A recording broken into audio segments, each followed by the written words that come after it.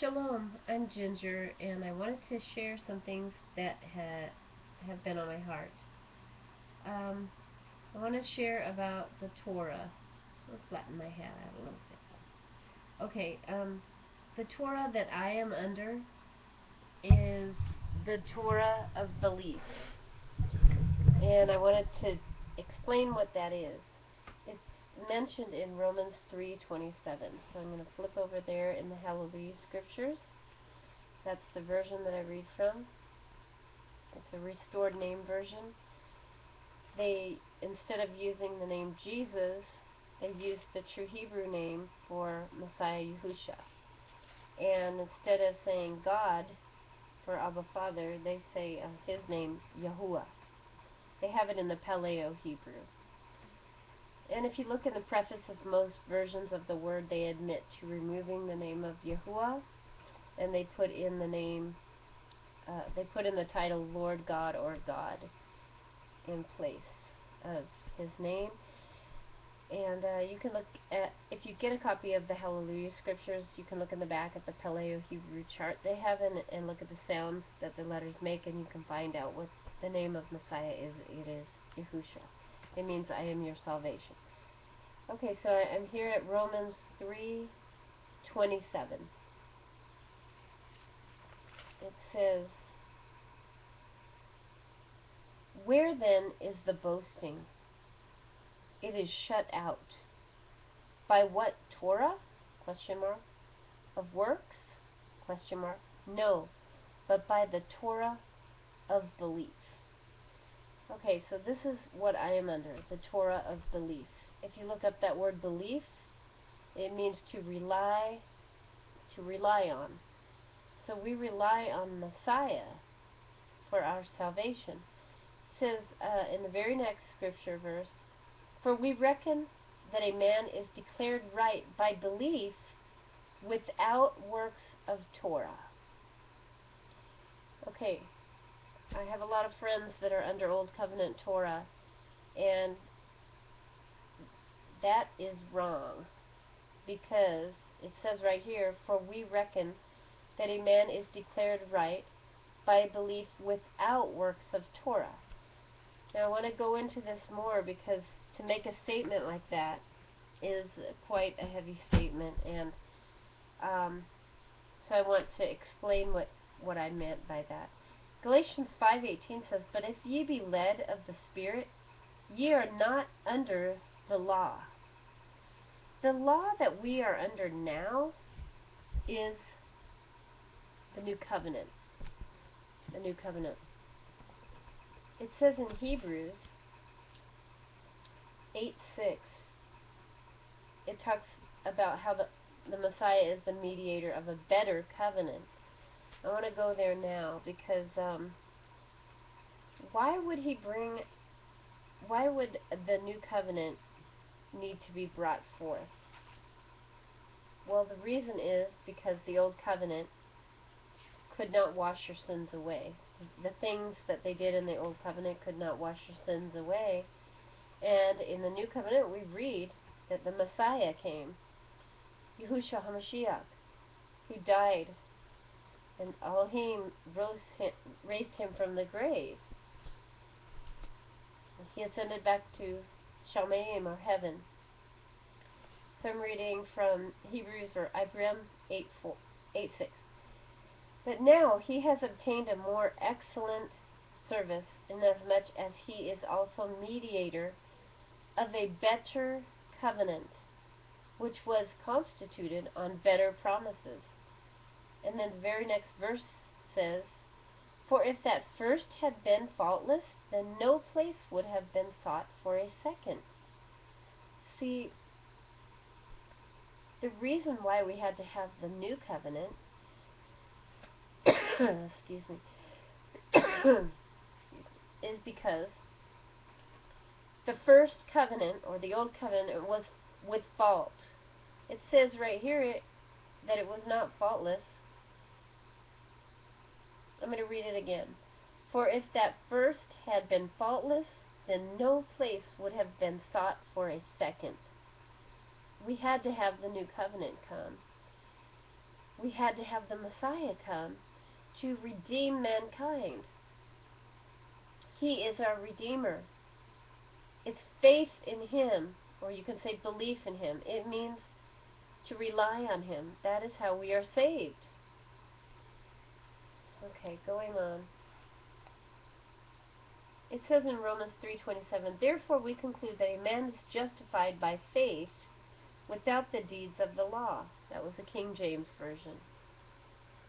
I'm going to read it again. "Therefore we conclude that a man is justified by faith without the deeds of the law." I looked up that word law, and it said regulation of Moses, or law. So some of my friends on Facebook, you know, are under the Levitical law, or, you know, I have different friends. Some of them are under just the law of Moses, as far as like the Ten Commandments or whatnot. And some of my friends are heavy into Leviticus, and they're trying to do things the way that is written out in Leviticus. And the dangers of going back to the ways they did things in Leviticus is that they were stoned to death for doing some things wrong. The Shabbat, or the Sabbath keeping, you were stoned to death if you did it wrong in the Old Covenant. And you know, that's a big deal, because we know that if you try to keep part of it, you have to keep all of it, the Word says. So, you know, if you try to go back under the Old Covenant, then you're obligated to try to keep all of it, but you can't. It says James 2:10, in James 2:10, "For whoever shall guard all the Torah and yet stumble in one point, he is guilty of all." That was from the Hallelujah Scriptures. So, "For whoever shall guard all the Torah and yet stumble in one point, he is guilty of all." So if you try to go under the Old Covenant Torah to try to keep it, and you stumble on one point, you're guilty of all. Nobody could keep it. That's why we had the Redeemer come and die for us and bring us redemption. Okay, in James 2:14 it says, "My brothers, what use is it for anyone to say he has belief but does not have works? This belief is unable to save him." So I am not against following Messiah. I am not against doing the works that He told us to do.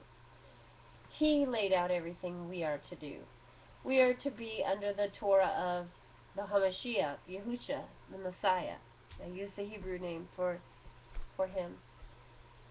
And so let's go over that. The Torah of Messiah. Let's look up 1 Corinthians 9:21. Because some people might be like, "What? Torah of Messiah? I've never heard such a thing." But it's in the Word.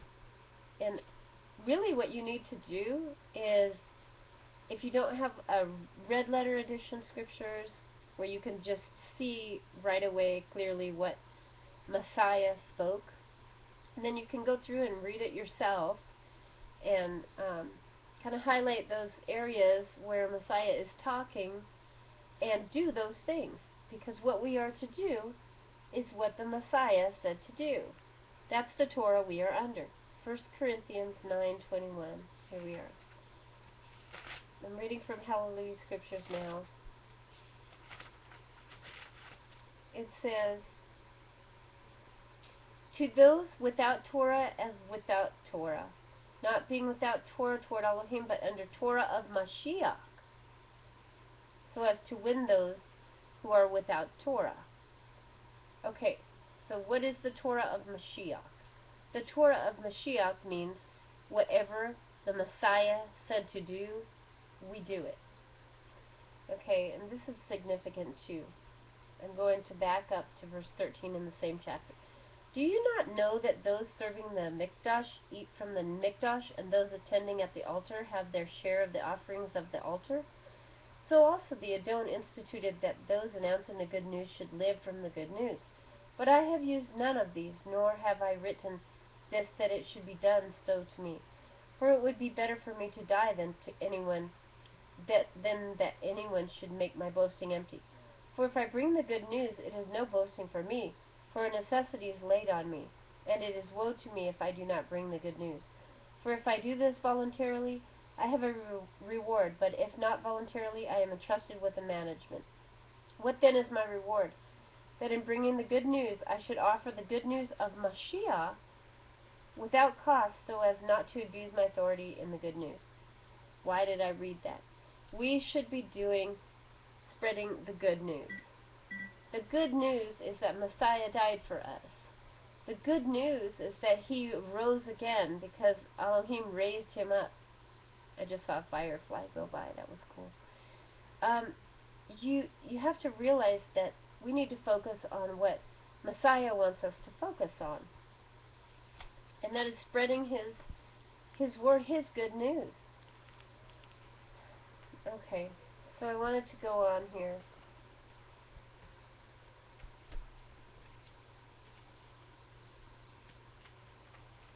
Here's the definition of faith, because we learned earlier that in Romans 3:27, therefore we conclude that a man is justified by faith, without the deeds of the law. Again, law in that verse I looked up is number 3551, and it said regulation of Moses. Okay? So we are justified by faith without the deeds of the law.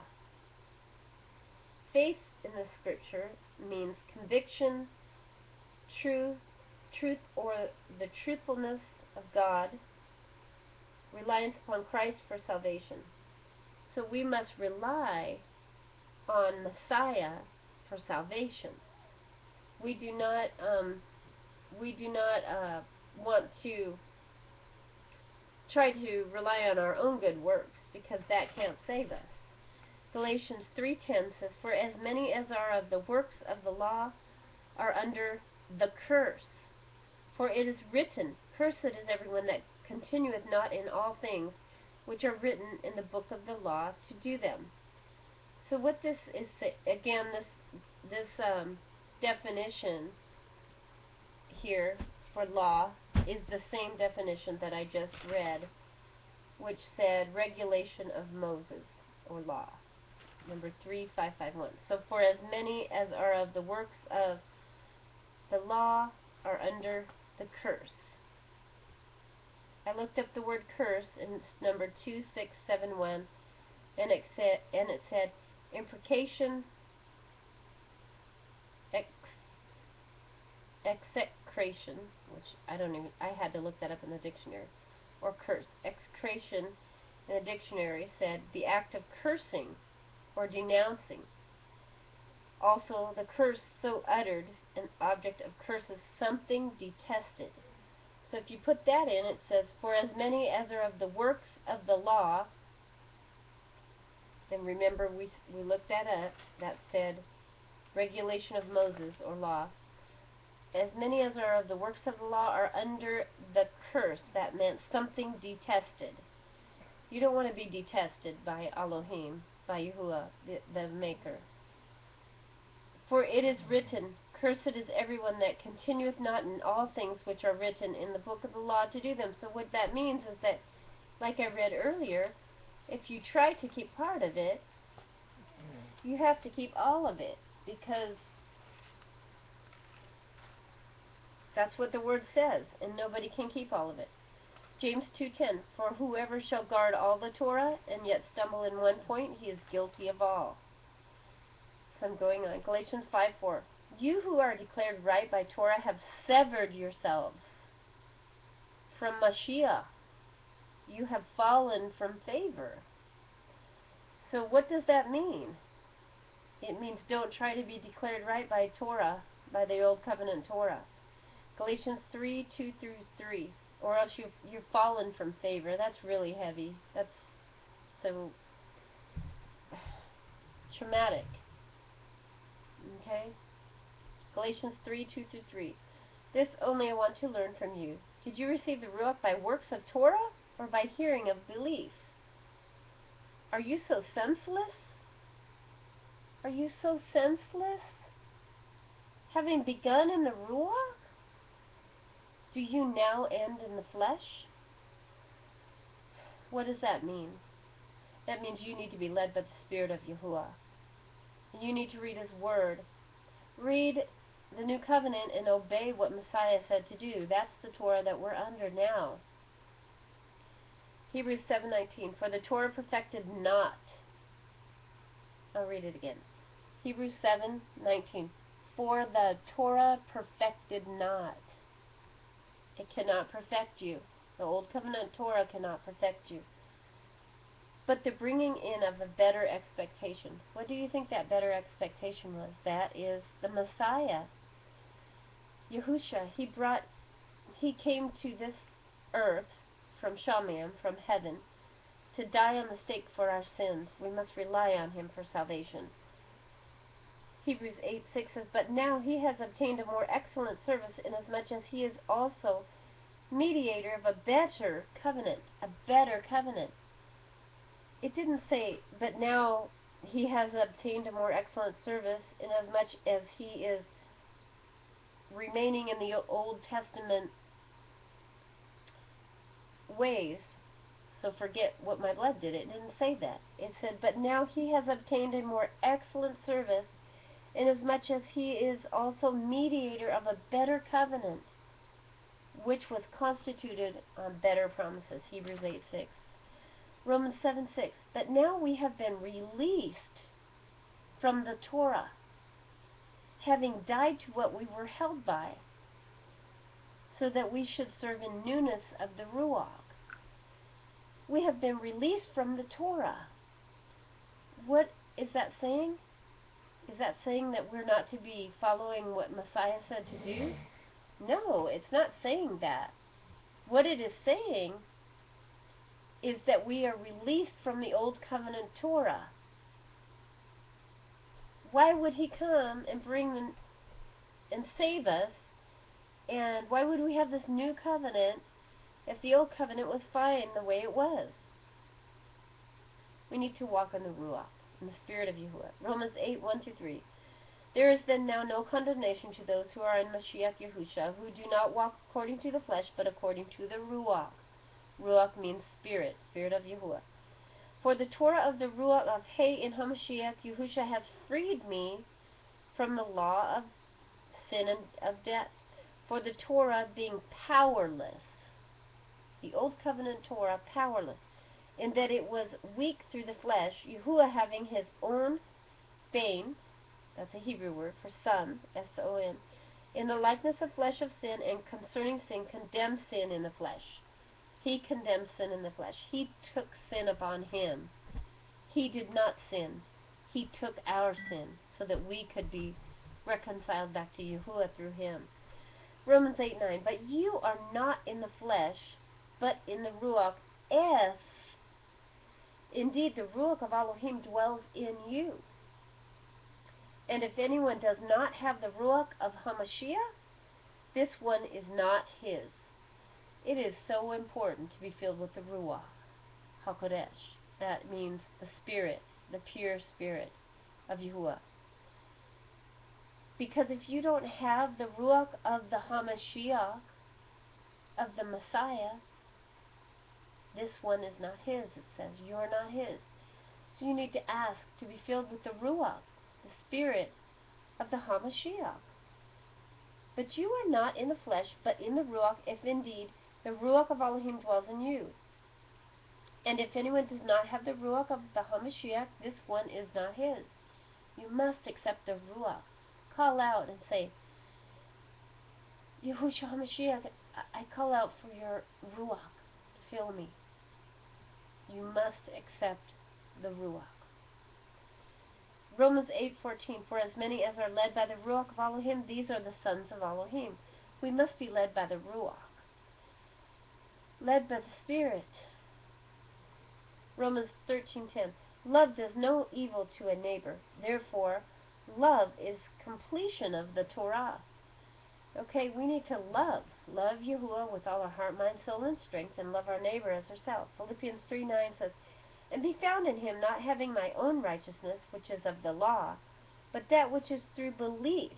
Again, that means relying on the Messiah. Belief in Mashiach, that's the Hebrew word for Messiah.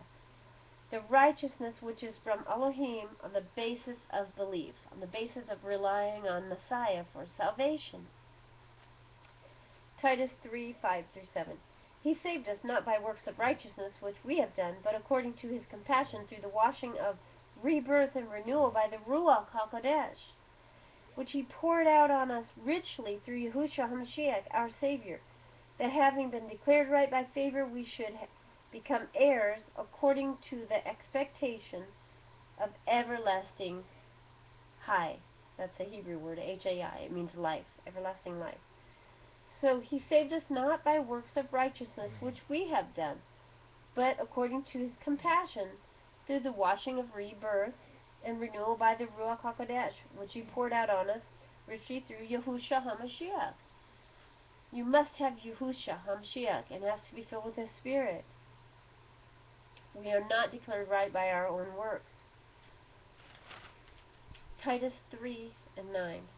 But keep away from foolish questions and genealogies and strife and quarrels about the Torah, for they are unprofitable and useless.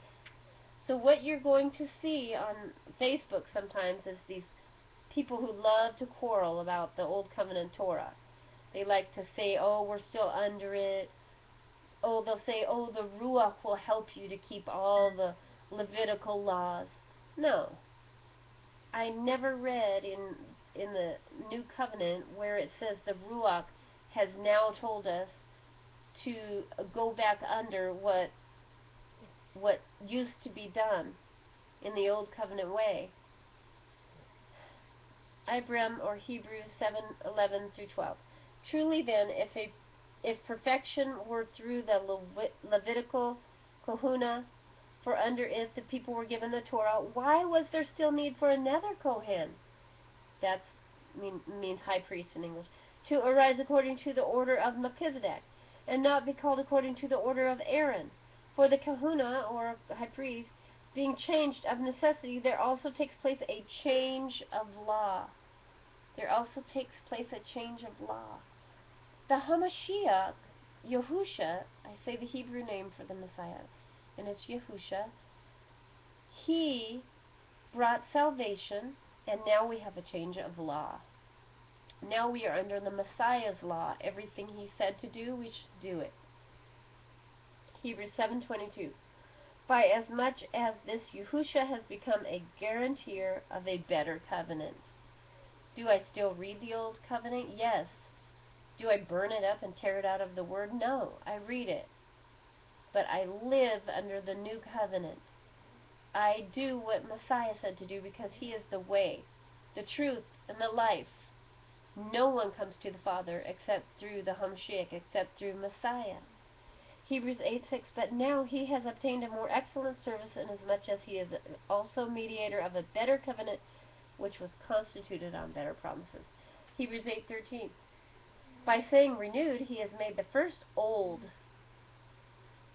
Now what becomes old in growing age is near disappearing. Hebrews 9:15. And because of this, he is the mediator of a renewed covenant. The Messiah is the mediator of the renewed covenant. So that death having taken place for redemption of the transgressions under the first covenant, those who are called might receive the promise of the everlasting inheritance. So what that means is that we are under the renewed covenant. It says, and because of this, he, talking about Messiah, is the mediator of a renewed covenant. So that death having taken place for redemption of the transgressions under the first covenant, those who are called might receive the promise of the everlasting inheritance. Do you want the everlasting inheritance? Well, then follow the mediator of the renewed covenant, the Messiah. Hebrews 5:8-9 says, though being a Bane, that's a Hebrew word for son, S-O-N, he learned obedience by what he suffered. And having been perfected, he became the causer of everlasting deliverance to all those obeying him. So, please do not say that I am against obedience. I am not. I believe that we are saved by favor through belief. Some say faith. Belief meaning relying on Messiah for salvation. It's not of ourselves. It's a gift of Elohim. Okay, so we have to rely on the Messiah and we're saved. Period. But I do believe that if you truly love him, you will follow him. He said that in John 14. If you love me, keep my commands. That's what Messiah said. So we should keep the commands of Messiah as he is our way to Yah. I call Abba Father Yah. In Psalm 68:4, you can see that that's the shortened version for Yahuwah. The shortened name for Yahuwah. Hebrews 10:1. For the Torah, having a shadow of the good to come, and not the image itself of the matters, was never able to make perfect those who draw near with the same slaughter offerings which they offer continually year by year. Okay, so for the Torah, having a shadow of the good to come. When you go to the Old Covenant Torah, you see these, there are types and shadows. Hebrews 10:9-10. Then he said, see, I come to do your desire, O Yahuwah. He takes away the first to establish the second. By that desire we have been kadosh, or pure, through the offering of the body of Yahushua HaMashiach once for all. So we're pure through the offering of the body of Yahushua HaMashiach once for all. That's so clear. It said, see, I come to do your desire, O Yahuwah. He takes away the first. He takes away the Old Covenant laws so that we can do Messiah's laws. I am all for obedience. We must obey the Messiah. Hebrews 10:38. But the righteous shall live by belief. But if anyone draws back, my being has no pleasure in him. We must live by relying on Messiah for salvation. Hebrews 12:24. And to Yahushua, the mediator of a new covenant, and to the blood of the sprinkling which speaks better than Hebel. Hebrews 12:28-29. Therefore, receiving an unshakable reign, let us hold the favor through which we serve Elohim pleasingly with reverence and awe. For indeed our Elohim is a consuming fire. It is nothing to play with. Trying to do all these Old Covenant Torah laws, all these Old Covenant Torah, or all these Old Covenant laws, it's nothing to play with. We are not to go under that. Because remember, it says in James 2:10, for whoever shall guard all the Torah and yet stumble in one point, he is guilty of all. You can't keep all of that. You try to keep some of it, and you're going to mess up. Because why would Messiah come if we could just do all that and be fine with it? Okay. So I am not against the works that Messiah tells us to do. It says in James 2:14, my brothers, what use is it for anyone to say he has belief, but does not have works? For this belief is unable to save him. So yes, I believe if we love Messiah, we will obey him. Okay, not these Old Covenant laws. We need to obey Messiah. So I wanted to share that, and I do see that the Ten Commandments are kind of reworded. They are. I found them in the New Covenant. So I don't want you to think that it's okay to murder and to steal and to have idols. I don't, because we see all of this in the New Covenant, how we are not to be killing people and having idols and all that. 1 Corinthians 6:9 covers that, and there are other scriptures that go into explaining how we are to love Elohim with all our heart, mind, soul, and strength, and how we are not to lust. So that would cover not coveting your neighbor's spouse, and those other 10 commandments, they're found in the New Covenant.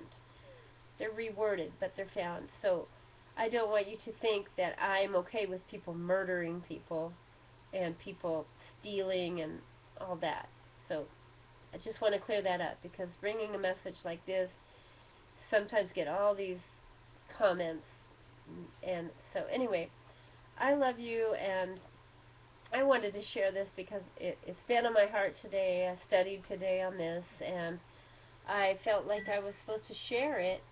Yes, I use the Hebrew name for Messiah, and I use Yahuwah for the Father's name, but I don't want to be mistaken that I'm under Old Covenant Torah, because I'm not. I live under the New Covenant. I follow the Messiah and what he said to do. So I just want to clear that up. I don't want people to think that I'm lumped together with all those Torah people who think they're justified by the Old Covenant Torah. I love them, and I pray for them that they'll understand that their justification comes through the HaMashiach. Have a blessed night. Shalom.